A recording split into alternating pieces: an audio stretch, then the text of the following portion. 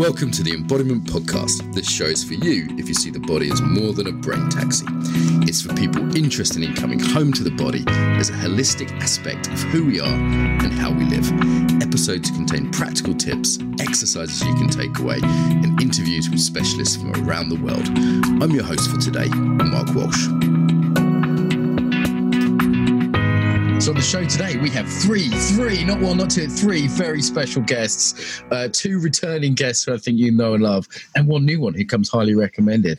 So the man with the beard, the alpha male, Rafe Kelly, who's been on before, a creator of Evolve Move Play, parkour expert. He can probably jump off a bridge and then beat you up afterwards.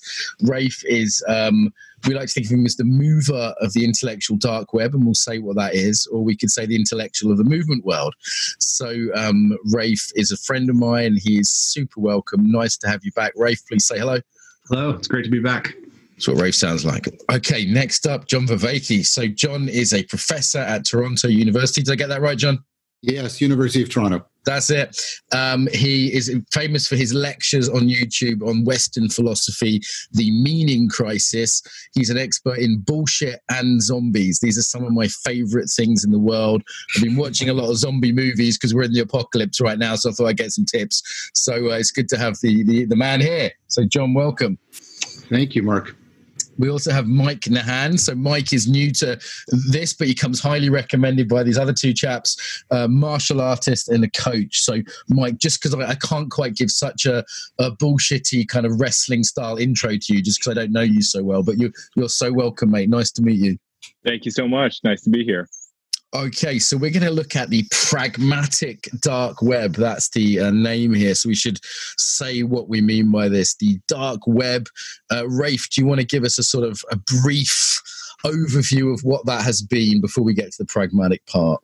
Yeah, so the dark web is a term coined by Eric Weinstein to describe a group of public intellectuals who were generally really looked down on, I guess, by the mass media, right? There are a lot of them who are highly controversial for whatever reason, but they were all really trying to engage in I would say, a positive sum conversation, right? And they were interested in this idea of dialogue. So that, your buddy Dave Fuller from Rebel Wisdom was one of the main channels that was putting this out. And then there's a second conversation that's kind of developed around John and friends of his like Jordan Hall and Peter Lindbergh and Daniel Shaw-Machtenberger that's been referred to as the intellectual deep web. So it'd be interesting to dive into the distinction there. But I'll stop there and we'll let other people give their feedback. Great. So there's some clever guys on the internet, intellectuals, some of them at universities, some of them a bit outside of that or very much outside that. Some of them sort of guests on the Joe Rogan podcast or, Jordan Peterson's name was in there a lot. And, some of them more conservative, some that wouldn't want to be seen that way, all a little bit rebellious, a bit outside the mainstream. And there was a time when it felt very restrictive what was in the mainstream. And it was very refreshing when a lot of these people started cropping up on my YouTube and people would sort of almost like slip them under the table. It reminded me of being a drug dealer. They'd say, oh, there's this guy you should check out. And I'd get sent a link, but don't tell your liberal friends or whatever. And it was kind of exciting and cool. And then it's, now got much bigger. And I guess that the main criticism I had of a lot of it was quite intellectual, quite wordy. There wasn't much on the body. There wasn't much on practice. And that's kind of my obsession. That's my life's work, and you guys too. And then someone said, oh, you should talk to John because he has this idea of ecologies of practice. And, John, you do Tai Chi and meditation, right, John? You're not just an academic. That's right. And what does practice bring to this whole field? Well, for me, I think one of the things that the intellectual deep web that Rafe mentioned is trying to get at is one of the central notions, to put it in a bit of a slogan, is there are kinds of truths that are only accessible through transformation. And this is kind of a thing that we've got to get our heads and bodies deeply around. We've gotten into, the sort of model that we've inherited from the Enlightenment, that all we have to do is sort of gather information, justify our beliefs, and that's how we get truths. And then there's an ancient idea that's being revived, and I think also renovated, to say, no, there's a lot of truths that are only accessible to us in transformation, and the only way you ultimately engage in transformation and ultimately aspiration is through transformative practices. And these practices have to be comprehensively transformative because the transformation that people are seeking and the truths that we're seeking need to be of a comprehensive nature. So for me, in fact, I often have the slogan, don't tell me what you believe, tell me what you practice, precisely because I'm interested in those people who are seeking the truths that are only accessible through transformation. Great. So an idea from John is this idea of ways of knowing. And this makes sense, right? Knowing about France is not the same as having been there and experientially got a sense of Frenchness, right? We understand that learning French is not this, is a skill acquisition. So there's these different ways of knowing that this is quite, and this is why sometimes people look down on academics. They'll say, well, that's just academic knowing. Mm-hmm. And with this idea that it's been separated out somehow in Western culture to learning about things rather than other maybe deeper or more pragmatic ways of knowing. And people that are into practices like we are, like martial arts or meditation, know this just experientially. Yeah, Mike, do you want to jam on that a little bit? It'd be nice to get to know your perspective a bit here. Yeah, I mean, I would say that off of what John said, part of participating in the practice of movement or martial arts or any of the practices like yoga, a lot of that is kind of a connection with your body. And I think that right now in the age in which we live, we're kind of almost separated from our body a little bit. And these practices that reground you in kind of being and the experience of being and what it is to, be mind and body together, that's extremely valuable. And it's something that you can tell. I mean, a lot of people are looking for that. They're seeking that out. And maybe it's a sense that something like that has been lost and needs to kind of be rediscovered. Yep, certainly embodiment is a buzzword that's trending, and it's a good book with that title, by the way.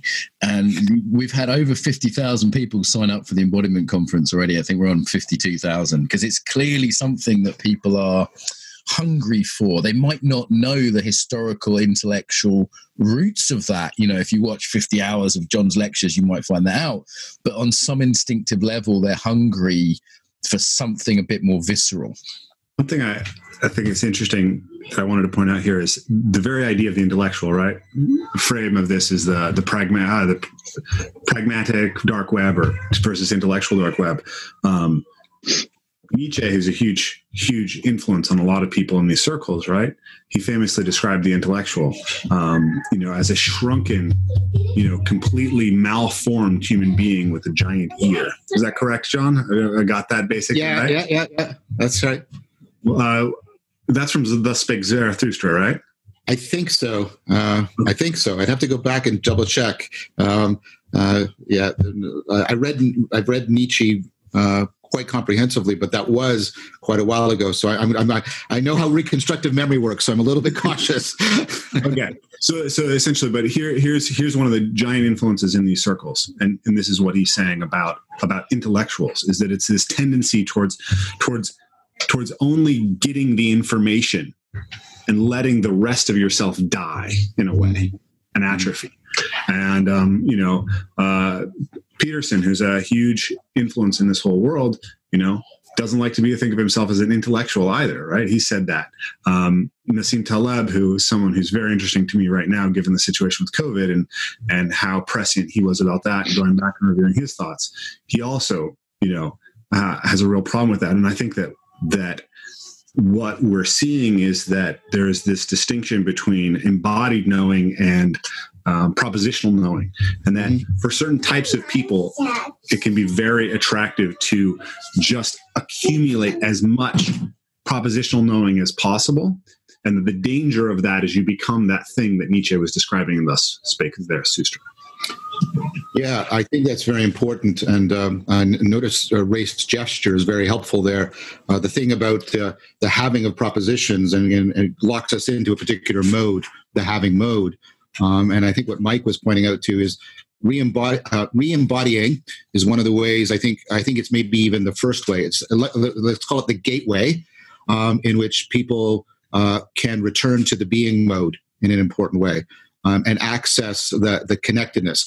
I would suggest that it's not that we shouldn't see it just as embodiment. I think all 4 E's of the 4E cognitive science are important, and I think, Rafe, a lot of your ecology of practices brings out them. It's not only that we're embodied, we're also embedded. You talk about being embedded in nature and getting that connectedness is really central. It's inactive, which of course is very central to what we're all talking about, that a lot of our cognition is done that way. And it's extended. We don't only have individual cognition, we have distributed cognition, which is part of what the web is in fact referring to, a distributed cognition. And so all of these things are ways in which people are recovering the ways in which we deeply connect, which are so central to recovering the being mode itself. Nice. It's interesting, this idea of connecting and embeddedness. I've noticed on lockdown right now, I'm much more in place in my neighborhood and getting to know the people around me much more. Simultaneously in this kind of international online connection experiences like this, it's sort of, we've entered bringing this conversation like right into the modern world. We can go backwards and forwards. How are these practices, how is having what you call an ecology of practice, John, helping us right now? So right now, I'm doing a lot of work with Christopher Mastropietro on this. There's ways in which we're experiencing a lot of the factors that were pervasive, but to some degree backgrounded in what I articulated as the meaning crisis. So for a lot of people, they're experiencing a kind of democide. They're losing a lot of their home, and it's really shrinking. And they're getting a reciprocal narrowing of their world. And a lot of the things that kept them busy and distracted have disappeared. And they're sort of falling back onto, our sort of ultimate resources of meaning making and attempting to connect. And I think, therefore, what's happening is, if you'll allow me a bit of a turn of a phrase, is the meaning crisis is coming home, and people are finding that there's not much at home anymore. They don't have a lot of, although in some sense our culture has made us all very egocentric and very subjective in our orientation. What does it mean for me, and et cetera, et cetera. We're realizing that when we ultimately collapse to that place, there's not a lot of depth. There's not a lot of resiliency. There's not a lot there that from which we can give birth to the new ways of connecting to ourselves, to each other, in the world that are so central to meaning making. So meaning and life issues are very much at risk for people. And that, I think, gets confused with the actual biological risk, and they reinforce each other a lot. So I think giving people an ecology of practices that can help to afford that comprehensive transformation, not just transforming this or this or this aspect, but a total transformation, is really, really crucially needed right now, urgently needed right now. I've started doing an online, meditation, free online live streaming meditation course for people. And the interest that people are showing in that now compared to what I used to have is just, it's titanic in the difference. People are coming in. And what's interesting, Mark, is not just how much they're appreciating the practice, they're also appreciating the way a community forms around a joint, project, a practice of aspiring to be something other than we are, and recovering. I just taught about recovering the being mode in a practice. And people are hungry for this now more than ever, like I said, because I think we have a lot of what kept us, Kierkegaard warns us about this. A lot of what kept us distracted from the existential concerns that are central to our humanity has been stripped away, and we're now facing, I think, a stark challenge. Well, you took just to define a few times, talked about this meaning crisis, the idea of kind of Western civilization losing a strong sense of meaning, the religion isn't there in the same way, and just using entertainment to distract ourselves. Now, a lot of the entertainment's gone, and death's hand is kind of tapping us on the shoulder on a daily basis, whether that's, real for many of us, or just imagine there's a sort of, people are wearing masks, keeping away from each other. There's a sense of like death is in the air, and meaning is back. Like, I'm seeing a lot of people on the one hand, reorientate, like, what am I doing in my life? Am I orientating to meaning in a new way?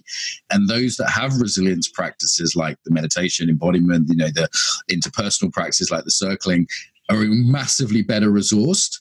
And those who don't have them are like, how do I get that? Like, I'm teaching centering and meditation to doctors right now. Even quite conservative doctors are like, okay, the shit's really hitting the fan.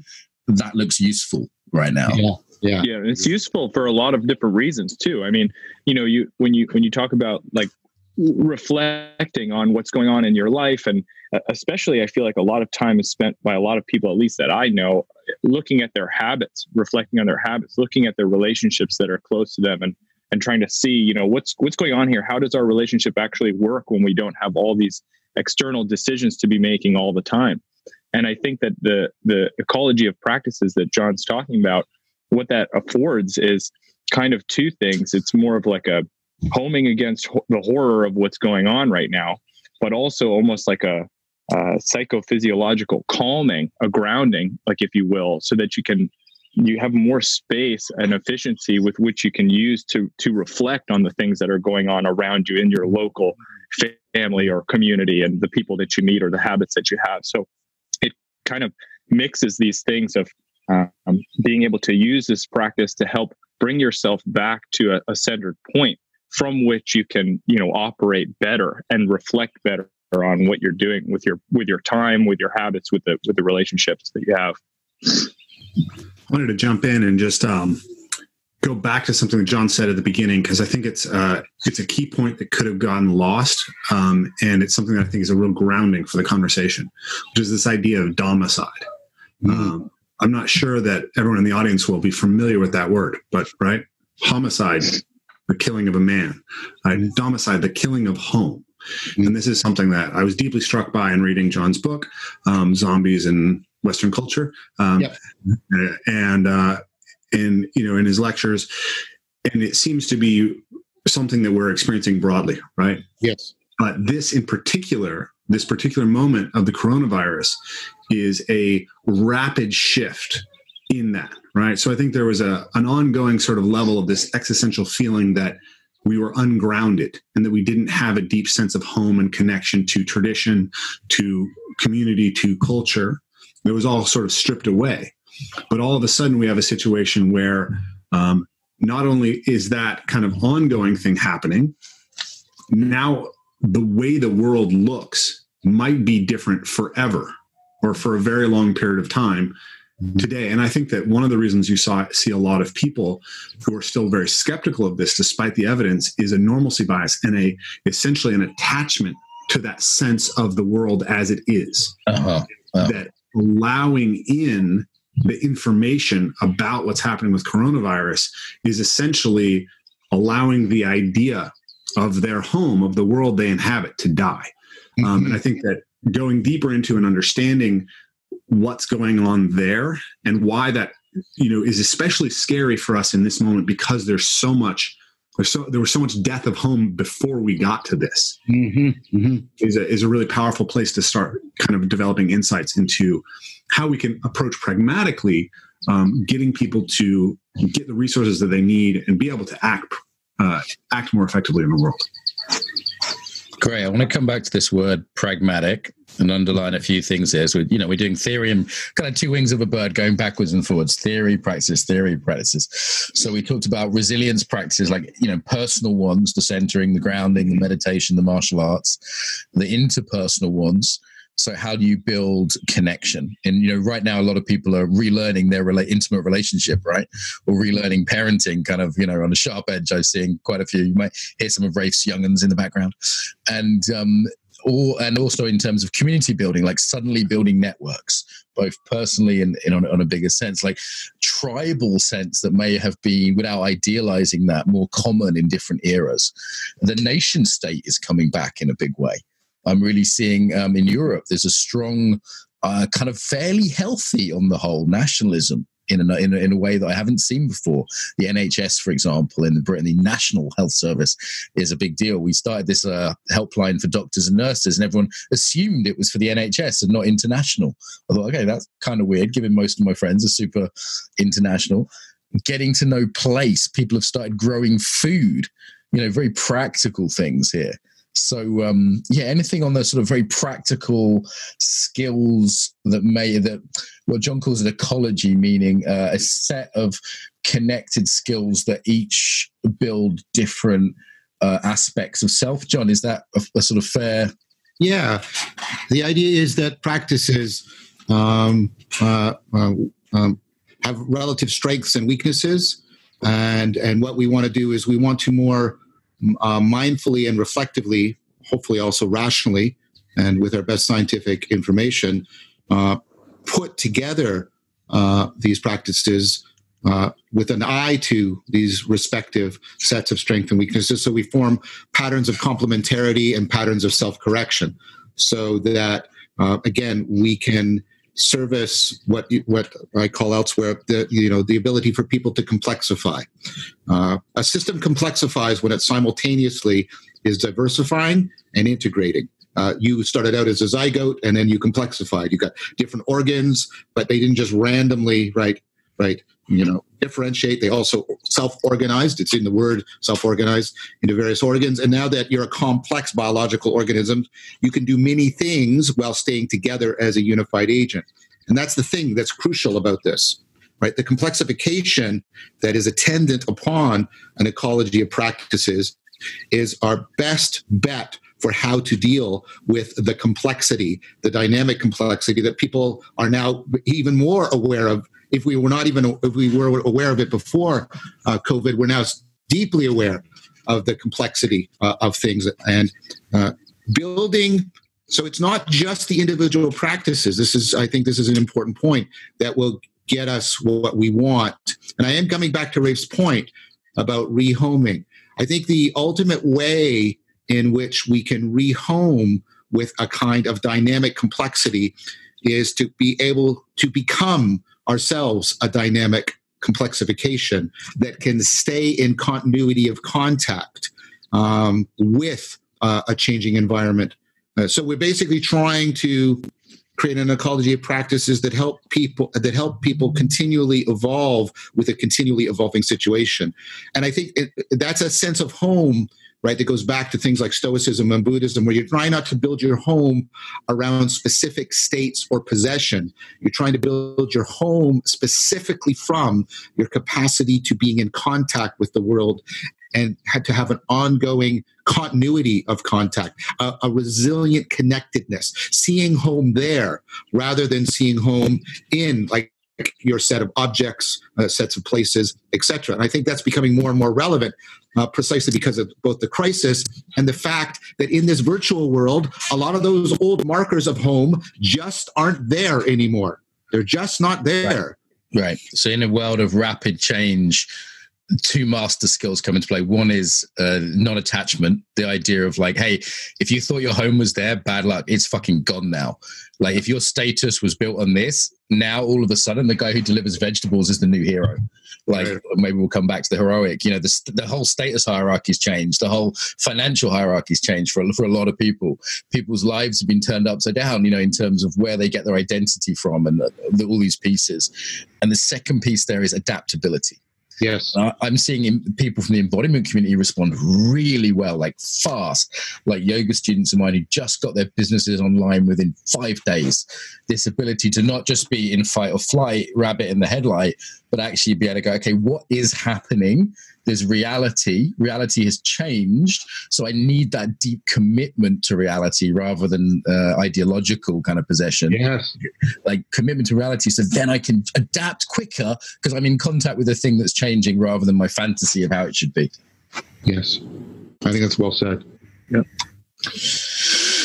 Let's talk about the heroic. This is more there, Rafe? Yeah. Well, actually, I wanted to direct this question to Mike because I think that there's something interesting here about democide and specifically what's going on within the martial arts world, right? And also this connects to the idea of that complexity of practices, the ecology of practices, right?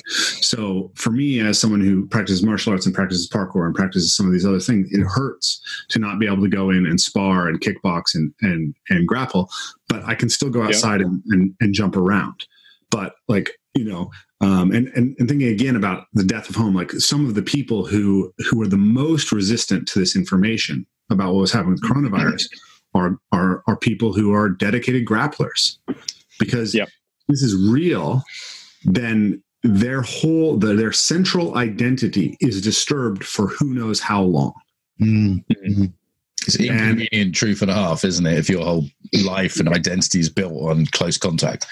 Yeah. So you work in that world, Mike, and I mean, I'm thinking about my friends in that world. I'm thinking about my own opportunities to practice and saying, like, what does this look like? If this is a situation where coronavirus is contained, but it's still a threat and we have to wear masks and have our temperature taken, it's like, what's going to happen there? What is the sense that you're getting of this, and how people can react well to that when their central identity is around a body-to-body practice?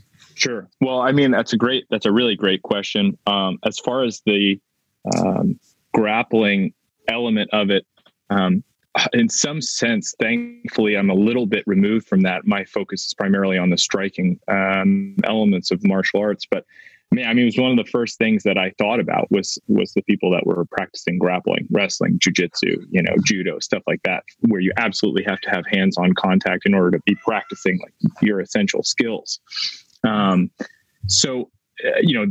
I think is that a little bit remains to be seen. But what I think is reliable is that, the martial arts, the entirety of the martial arts, if you think of it as kind of like a spirit, is so rich and so deep. And there are so many levels that you can go to in order to express your practice and to better yourself through the practice, even if you are removed from being able to do physical contact. Like, this is a great time to reflect on where your skill sets were at the beginning of this, global event. And to be able to kind of almost bring it back to the basics, to your personal practice, and then share that personal practice with others in the community via this virtual realm that we have access to now. But, really, specifically, you go into the philosophy of the martial arts. Go and start with the thing that go into the philosophy of grappling, go into the philosophy of judo, go into the philosophy of, jujitsu. Go into the philosophy of some of the striking martial arts. Go and read. I mean, there's so many layers to the practice of martial arts that it's almost like we forget that we have access to those layers because we get to go to the gym and because we get to practice with other individuals in things like sparring or drills or pad work or whatever. But there is an element of the martial arts spirit that is deeply like connected to the soul, so to speak. And that resonance can be gotten, by going into some of the philosophies and by trying to discover things on your own in your practice. Imagine like you have to improve your physical practice without access to a teacher or a partner. What kind of things can you do? And what kind of things can you come to understand about the roots of the system and the ideas behind it? So I think that's a really, for people that are practicing movement skills and things, especially in the martial arts, that, you have to go and do that because there's so much value there. So I would really recommend that people explore that a lot. Yeah. For me, in a crisis, I would rather have one martial artist around me than, 10 yogis, if I'm honest.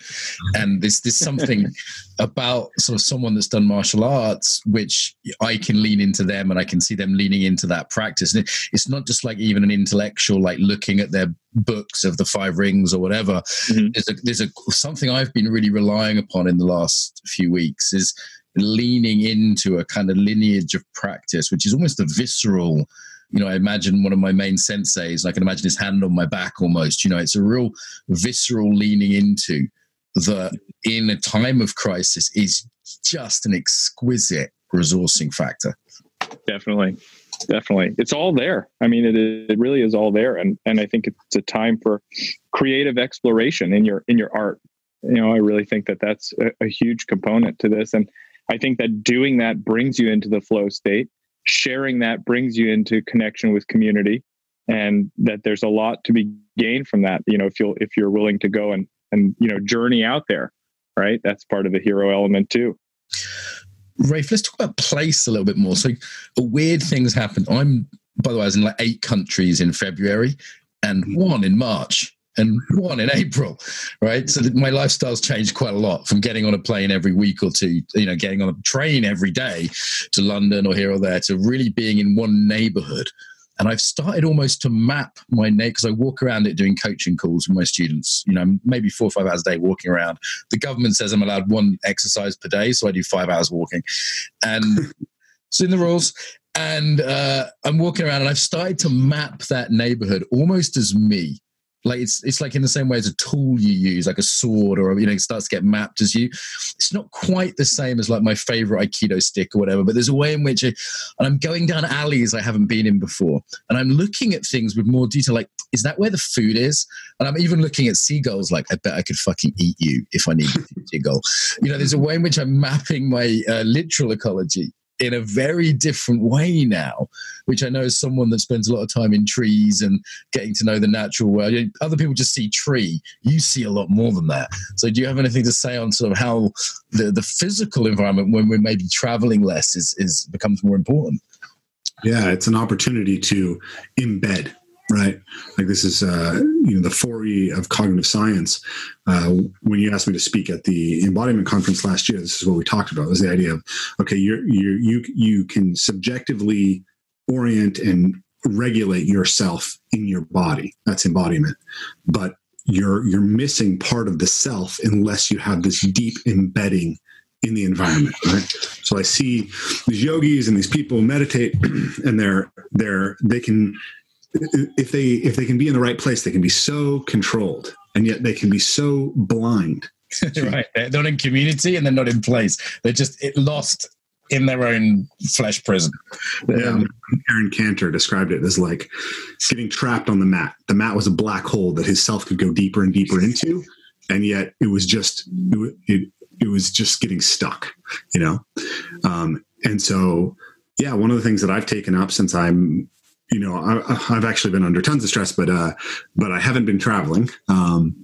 But I've taken up the practice of sit spotting, which is something that comes out of the nature connection community. But it's one of the best ways to begin to develop awareness, right? It's a meditative practice that takes you into awareness of the natural world around you.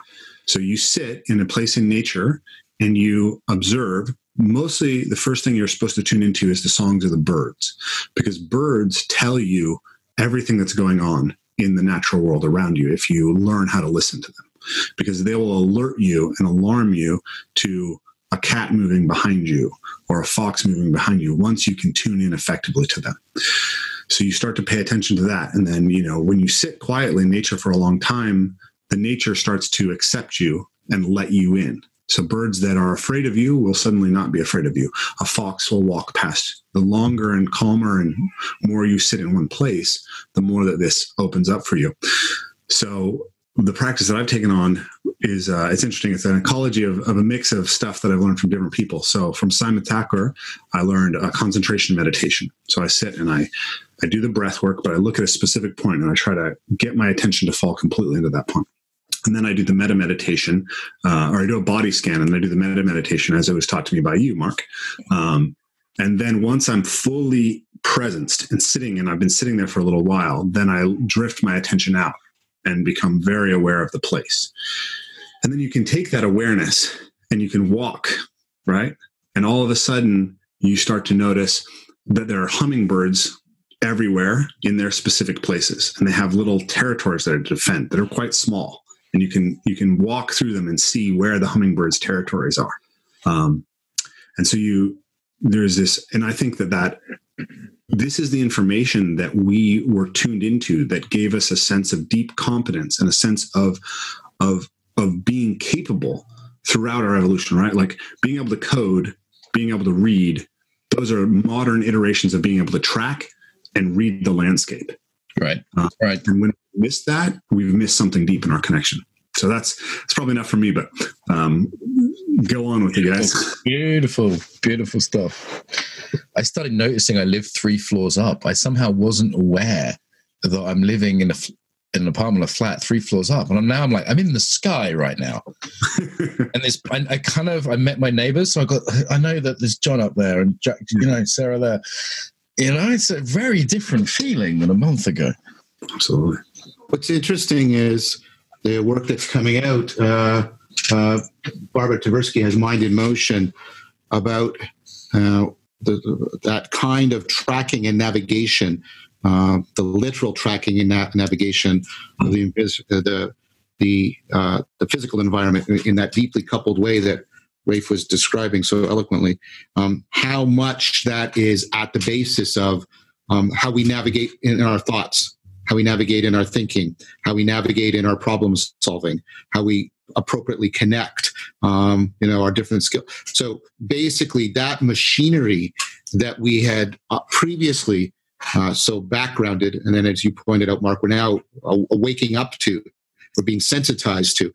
I hope what can come out of this is the deep recognition of how that navigational relationship to the world is so fundamental. It's primordial to a lot of our other what seem like abstract abilities, our cognitive abilities, and the way we're in our heads, as people say. And so for me, that's an interesting place where all of the 4 E's come together, because navigation, physical navigation, requires embodiment, as Rafe just indicated. It's really about embeddedness. Of course, navigating is also an action. You're having to constantly adapt the sensory motor loop as you move around the environment. And there's an important way, as Rafe just said, it's extended. He was making use of the cognitive machinery of the birds, right, in order to do what he was doing.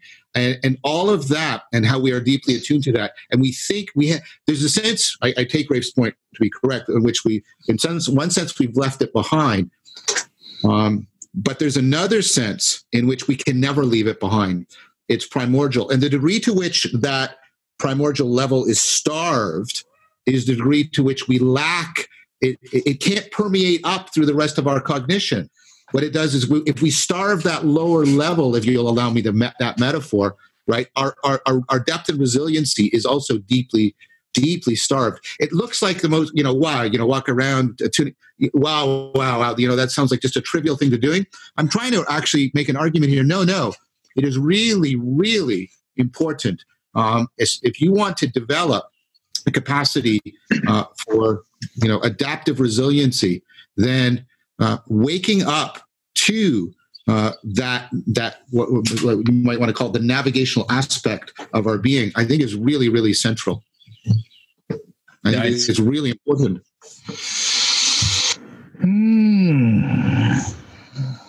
I'm kind of feeling and kind of going, like, what's the thing that's really emergent here between us four?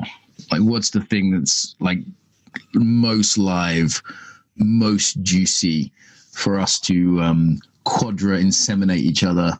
And what would be the love child rather apt of this weird, beardy, mansome, foursome thing that was to come out of this? So there's something about, like, it's pragmatic, but then there's this intellectual tradition. I keep finding myself drawn to the heroic again. There's this heroic quality at the moment, in terms of crisis. Like, John, your work on zombies is as I read it, and I always had this intuition, loving zombie films, that there's this idea that the sort of modern man is half asleep, neither alive nor dead. And it's something very, on the one hand, we're in this very liminal time. Like, people don't know what's happening or how it's going to turn out. There's a real liminal, not knowing, emergent something to the present moment that some people I've been experiencing as quite mystical, like the betwixt and between, the dawn, the dusk kind of moment. We're in that dawn or dusk time.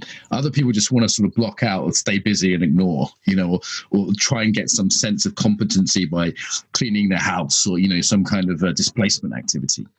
But then there is this opportunity in this, it's not quite one thing or another, and yet it's very alive. I think I don't feel like a zombie now. There's a way in which people in society seem like human beings again. Well, I think that's very important. I mean,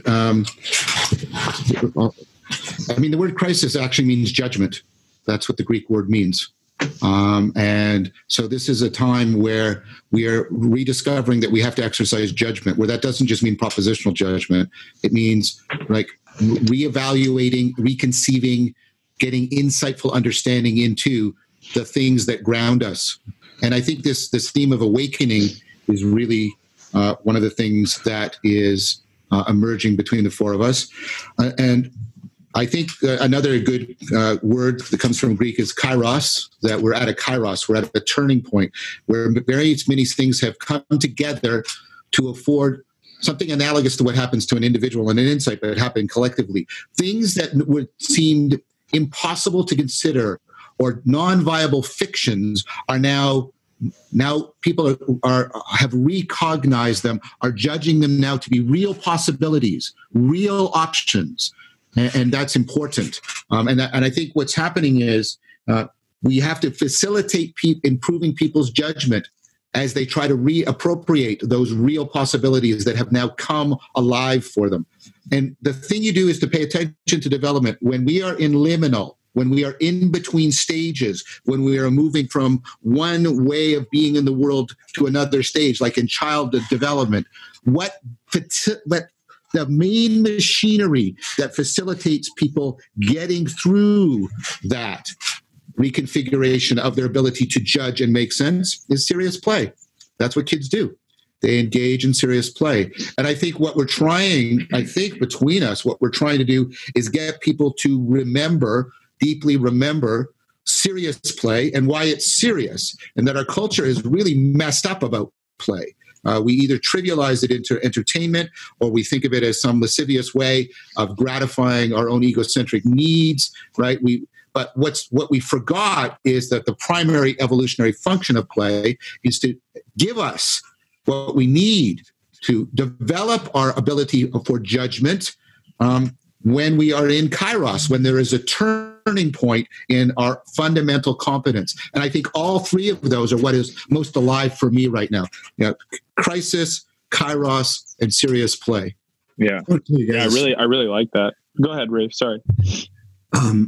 About play, and I think it also connects to the heroic archetype and how we become the type of people who are not atrophied intellectuals with just ears. So my children are out of school, right? I have 3 small children, a 7-year-old daughter, a 5-year-old son, and a 2-year-old daughter. And we have a couple across the street who have a 7-year-old and a 4-year-old. And our kids are not allowed to socialize with any other kids right now, but because that family we've had an open door policy with since the kids were tiny, right? The kids run back and forth and play. So they actually have a cabin up in the woods. They came back from the cabin and the kids were just so excited about having the opportunity to play with each other. So they were playing, and then we took them out to the woods and they got to play and climb trees together. Towards the end of the day, they decided they wanted to climb onto our roof, and they'd never been able to climb onto the roof of our main house. And, and I was like, well, okay, I'll spot you. Right. And so Trey, the older boy, he's 7, he climbed up, and then my daughter Audrey, and then Scarlett, the girl next door, she climbed up to the top of the roof. She's 4. And then Kier, my 5-year-old, who's very strong. He can do 7 pull-ups. He can do front flips on the trampoline. He can jump really far. But he started to climb up, and Scarlett took the chair that he was using to climb up to climb something else while he was in the act of climbing up. And he got a little scared and reached down for the chair, and he flipped out because it wasn't there. So he had that huge burst of fear. So, but he wanted to be with the other kids. He wanted to do this, but he was having this really intense fear experience. And so I told him, it's okay. Like, take your time. I know that you can do this. Just wait till you're ready. And so he came back, and he almost backed out, and he went through this several times. But finally he gets up on the roof, and then he's so excited, and he's jumping and he's playing. And then it came time to get down off the roof. And the getting down is really scary, right? You have to sit on the edge and turn. And that act of sitting on the edge and turning and trusting yourself to reach down where you can't see with your feet was really scary for him. So I sat there with him and made him sit and just asked him, what does it feel like to be afraid in your body? right? What does it feel like in your belly? What does it feel like around your heart? Like, what is your heart doing? What is your breathing doing? And just had him calm down. And, he got down and he did this. And then he got to the other side. And now he's asked me to spot him now multiple times doing this. So people think when kids are playing that it's just the giggling and the jumping, and the laughing. But he was having intense emotional pain because of what he chose to do. He was absolutely terrified, and he was feeling separated from the group, right? He was like an outcast because everyone else is up on the roof and he's not able to be with them. That's incredibly serious, right? And having the resources to overcome that is precisely the type of thing that we're trying to develop in ourselves, so that we're the type of people who, when the world changes, can confront it heroically. Mm-hmm. Yeah, I like that. I like that, Rafe. I have a 19-month-old boy myself, so I'm sure I'll have a lot of those experiences to come. But I wanted to jump on something, that Mark and John were saying about the kairos and the hero. And I know, John, about the hero, we don't want to put that thing on too high of a pedestal, so to speak. But I do think it's relevant at this moment in time. It seems that the kairos is almost like that's the place where the hero takes action. I think that that opportunity to seize the moment, and in order to do that in a heroic fashion means you have to be doing things that are difficult. So right now, Mark, you said you're feeling almost more human. You're having human. I'm loving it. Yeah, it's actually really interesting, right? Step up and do heroic shit right now. And my personality's back in fashion, so I'm having a good time. Well, the interesting thing too is that any direction that you're going to go from here is in the direction of the unknown, really. Like, unless you're going to sit back and hope that things just return to normal. So we're all, in a sense, activated from this survival perspective. Our physiology is activated, but then also, we have the opportunity to look ahead and see what needs to be done in order to go to a new and better place. And that those decisions, those moments of judgment and action, that's the kairos. Like, that's the moment that you actually need to be heroic and be like, oh, I'm going to go for that, or I'm going to make this change. I'm going to endeavor to do something, that's going to have a positive, transformative element to it. So I think that those are all really connected. And I think we're all kind of in the bearded way going through that right now. A lot of beards here. I noticed. Maybe we could get to talk about masculinity as well. Just before the podcast, I said, I remember this in my diary. Aggie set it up. Who's there? And I went through the names and I was like, okay, penisy name. Oh my God, it's all men. Am I going to get in trouble for this? Like, there was this moment of fear of like having an all male panel. I mean, I haven't checked, so I don't know, Mike, but it's, I'm just guessing. So I wonder like what masculinity looks like in this environment.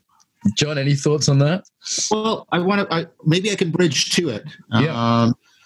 Because I think there was something in what Mike said, and there was also, I don't know if Rafe's uploaded it yet, but Rafe and I had a really important, I think a really central, and I want to get it out there, conversation about the hero archetype, and I think it was a very valuable discussion. But one of the things I want to say, maybe to tighten up the connection between the hero and the kairos that Mike was alluding to, is we have to remember that kairos means like we're in criticality in a system. It can bifurcate. It can go multiple ways.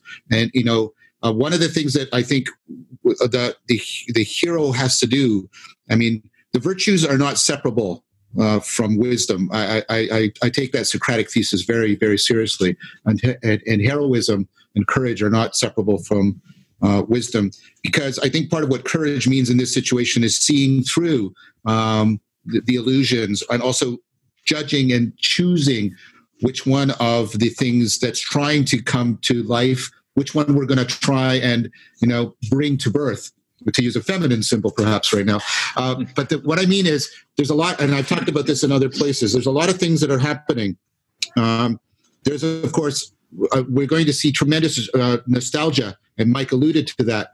One of the things that's going to come out of this is people, let's get back to normal. And Rafe alluded to that. Like, come on, let's get back to normal as fast as we can. And there's going to be, we have to, part of the heroism is because can we navigate away from the nostalgia. There's going to be people offering us the certainty in quotation marks of their utopic vision. And this, all we have to do now is X, Y, Z in my particular, a program of realizing the, inevitable bright future. I think that's very dangerous. I think we're seeing a rise of people engaging in various dangerous kinds of thinking. The virus, in many ways, has the features of an Old Testament deity. Yes, flood narratives. Yeah. Yes, flood narratives, judgment narratives, right? And that's, of course, one of the original connections between crisis and judgment.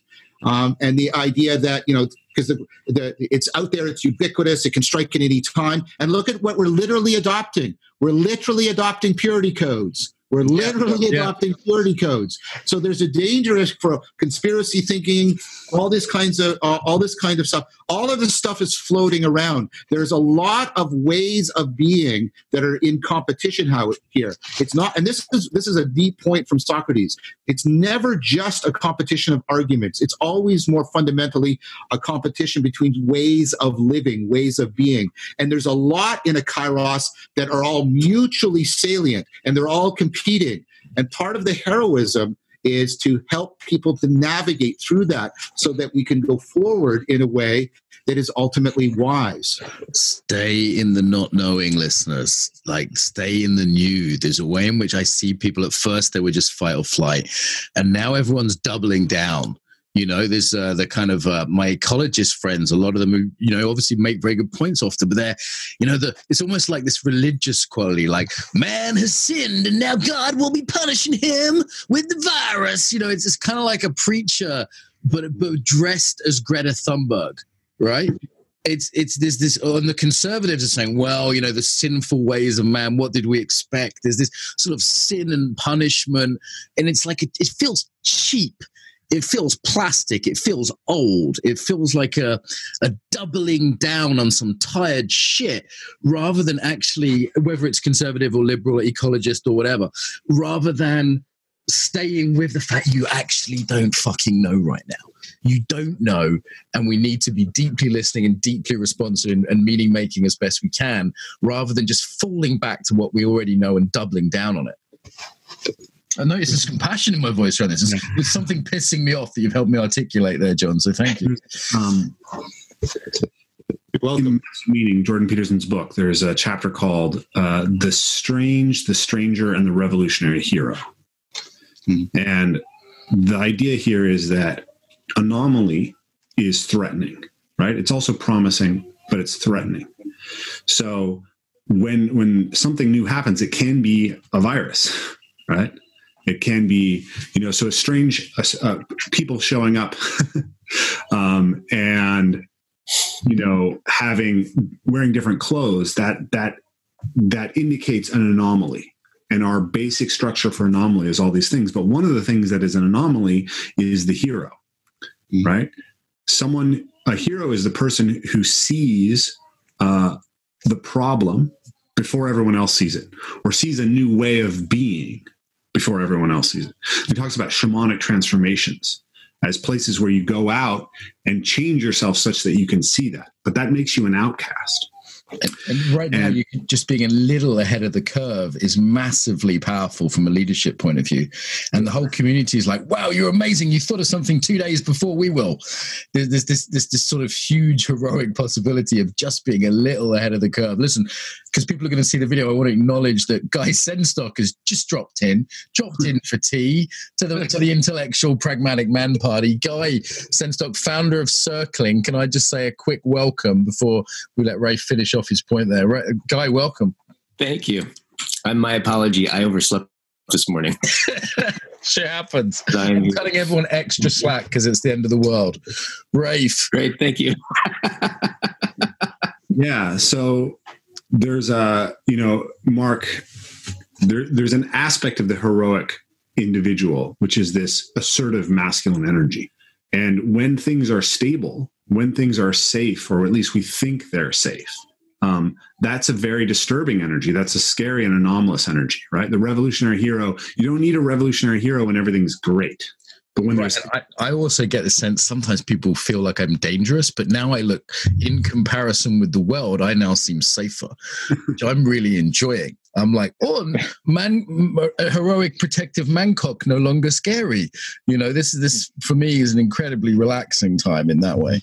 But we're just talking about masculinity, Guy, in the face of crisis and meaning making. And, you know, I won't try and bring you up to speed, but you're welcome to jump in. Mm-hmm. So I think it's just an interesting thing. So to wrap that back to what John was talking about, there's going to be a desire to return to normalcy. Mm-hmm. And normalcy is the state which exposed us to this risk in the first place. Mm-hmm. So that's a profoundly dangerous tendency. And so as we confront this crisis, we do not only need to confront the crisis to get rid of it, we need to look at this crisis as the opportunity to come out as a more virtuous, more organized, better integrated, more compassionate and understanding society, right? That's the job of the heroic individual in this particular moment, and really all moments. But these moments are the moments that give rise to that potential, right? The revolutionary hero is more welcome when there's a revolution already happening. But, you know, this is this point that Taleb has been making over and over again. We have a crisis and we double down on the very things that made us vulnerable to that crisis. Mm-hmm. So how do we create a more anti-fragile world? Yeah. Sorry, Rafe, I didn't mean to interrupt you. No, I was pretty much that was the sum of my thoughts. So I really love to hear feedback on this. It's Irish rules anyway, not Canadian. People are allowed to interrupt. Okay, well, anyways, I think that was very well said.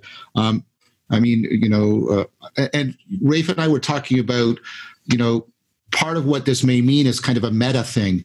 I have to say meta at least once because, you know, I have philosophical training, which is not only the need for the hero, but maybe a reconfiguration, reconceptualization of the archetype. I mean, it's a point of that Jung made is, you know, the symbol. We never have the archetypes. We only have a symbolic coupling to them, and the symbols, the symbolic expression of the archetype has to continually be renewed. I mean, that was part of his critique of Christianity. It had symbols that worked for a very long time, and then, like everything that has a life, the symbols can die. And Rafe and I were talking about getting clearer in our culture about the hero. Rafe made a very excellent point, how I had been, in some of my critiques, and Mike was alluding to that, I had been conflating the hero with one version, which is the warrior. And that's something that our culture does very readily. I mean, I made a mistake, but I'm saying it's a reflective mistake. In that sense, it's a good mistake. It's a helpful mistake to become aware of. Rafe was pointing about, you know, a sense of the hero that encompasses the sage, which I think is something that he's alluding to here. Famously, Socrates was atypos. He didn't belong to any category, and he exemplified a way of dialoguing and a way of being that didn't belong to any category. And just to make sure everybody's clear on how pertinent this is, Socrates was doing his work while Athens was under siege and had suffered a major plague, right? So his work is even more relevant to us now than it might have been when I was talking about it even a year ago. This is what I mean about a kairos, how it makes things viable and possible that even 5 or 6 months ago, people could have been dismissive about. Who cares about Socrates? Well, maybe you do now, because he's in a circumstance remarkably similar to your own, and he is portending a way of staying on the edge of emergence that integrates, you know, more, I don't know, traditional notions of the hero with more traditional notions of the sage. And I think that's really, really important. And I want to hear a little bit from everybody, but I want to hear a little bit from Rafe on that, because, you know, part of what I took away from our discussion was that we shouldn't just valorize the hero archetype. We have to re-symbolize it in an important way. Part of what's going on right now is, in fact, I think that What do you think about that? Just to briefly, the doctor as hero is the new one, right? It's not the warrior; it's the doctor or the nurse. It's not that new. Read Camus' The Plague. The hero in The Plague is the doctor, and the doctor refuses nostalgia and refuses utopianism. He refuses both. He tries to stay in contact with the absurdity, in Camus' sense of it, of the situation. As you said, Mark, he refuses any false or pretended closure on the radical uncertainty. I recommend that novel. Yeah, uncertainty is so many things that I want to go off on here. I have to read that. So I wish that I had published our interview now, and that all of you guys could have read it, so we could or listened to it, so we could have grounded it there, because I think it's a really useful dialogue. But we have this dialogue where about the nature of the heroic archetype, and so we'll make sure that goes out and people can see that. But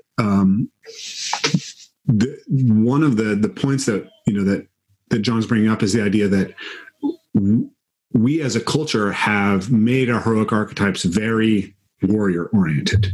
Mm-hmm. But if we think of the hero as the person who proactively confronts what is the problems that we face, whatever they are, then the warrior is only one facet of how we do that. And we were talking about masculinity, but one of the most beautiful moments of the reconceptualization of the hero that I've seen right now is a video of a paramedic, a woman who's walking outside of her apartment, and her entire block is clapping for her as she goes to work. Right? This is a moment of the recognition of the heroic. The doctor is hero. And so I think it's interesting, because I think there's an interesting breakdown of a lot of the cultural narratives that we had. Like, this is shifting everything. Like, what are it's felt to me like the old left and right breakdown in our society has been breaking for a while, right? But this is breaking it again. It's like I'm looking at who are the people who are just completely out to lunch on this, right? Like the people who are like still denying it. And it's like, it's not on the right and it's not on the left. It's elements of both. Something else, isn't there, emerging? Yeah. Yeah. It's the crazy wooey anti-vaxxer hippies and the anti-vaxxer conservative Christians and the, and martial artists who've never sparred and like to tell fantasy stories, and conspiracy theorists. Like, all these people I call them the coalition of the epistemologically misguided.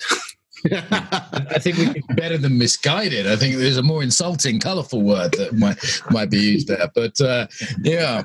Say that you're etymologically epileptic. How about that? Misguided. Epileptic. It works better. It's alliteration. Trust me, I sell shit. Guy, and then Mike. Guy, what are you just randomly walking into this mad cafe of insane philosopher kings? What are you taking away? What are you bringing in? Well, I think I'm experiencing it. I'm just sitting. I'm listening to everybody talk, and I'm having this experience of masculine love. It's like, I think about, and my friend Mark talks about this. He's like, feminine love is kind of like, I already always love you. And masculine love is, I fucking love you for that. I love you for. And just the sense that there's all of us have gotten together to zero in and penetrate into a deeper level of reality for the greatest good is just there's something about that feels very, very masculine to me. Like, what is it? And we're wanting to know, both because there's like a love of truth in our different ways, and also because it's for the common good, right? There's a commons that really needs serving right now. Like, I believe that, passionately, and it's like the mind and the heart is just going, what's going on? What's going on? Because if we can be there a little bit ahead of the saber-toothed tiger, we live. Mm-hmm. Everyone lives. Right? If we go, that's what's rustling in the bushes. Right. Like, well, I think you've touched on something, as far as the pragmatic, that's one of the things that we started off with the conversation. And, if we're talking about the kind of masculine role or the direction right now and the hero archetype, it's like, well, whether it manifests as the warrior or the doctor or the sage, or the artist, that is going to be, that's kind of like the unique quality of the archetype, is that it's going to manifest in different ways in different people. So I think something that's really that you can take from this that is pragmatic is, examine yourself and your roles and where you might be capable of going, and be honest about it. And then, step into that. How is it going to manifest for you in your life, in your circumstances, now, based on what you have built and come to understand pre this global, event, and where you might want to be going, because you can't, you can model, you can emulate, you can explore different manifestations of the archetype, but ultimately there's going to be something that that you sense that stands out or is salient to you or is relevant to you that you can kind of embark on and embrace. And that's kind of like, this is the ultimate call to adventure for the hero. This circumstance that we're in right now is the ultimate call to adventure, if you're willing to, step into that role and try to do something. And I think that not necessarily to concern yourself too much with, which manifestation is most appropriate right now. I think like look more to the local, to the individual level. How is it going to come about for you? How is it going to emerge for you? And I think that, you couple that with the other elements of the generative, loving, rejuvenating, aspects of the hero, where you support and lift up those around you. I think that's where you're going to get the most, bang for your buck, so to speak, the most gusto. Guys, I'm afraid we need to wrap up, so I'm just going to do a closing round. We can always do this again. For me, it's been fun, and if you guys want to go again for a round 2 for another 90 minutes, then great. But I want to end with, like, what is the most pragmatic thing? So no intellectual masturbation. What is the most pragmatic? It could be a tool. It could be a realization, like a thing to hold in mind. Yeah. What is the most pragmatic thing for people right now? I'm going to go with most. So let's see how dig deep with this one. And we'll do John, Guy, Rafe, and then Mike to finish. So what's the most pragmatic thing? Find ways of transformation that increase your sense of connection. That's it. Boom. Guy, if you can beat that, I'll give you $100.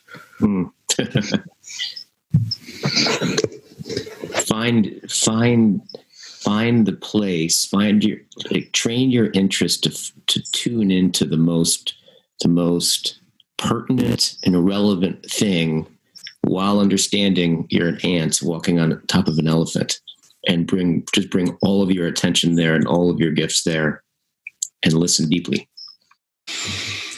I'm going to start with the very, very practical. Wear a mask when you're in public. Gloves if you're at the store. Wash your hands a lot. And beyond that, I would say recognize that crisis is an opportunity to know who really has your back, and to know who has real insights to share, and to break your own epistemological stories, your narratives that are not serving you. Right?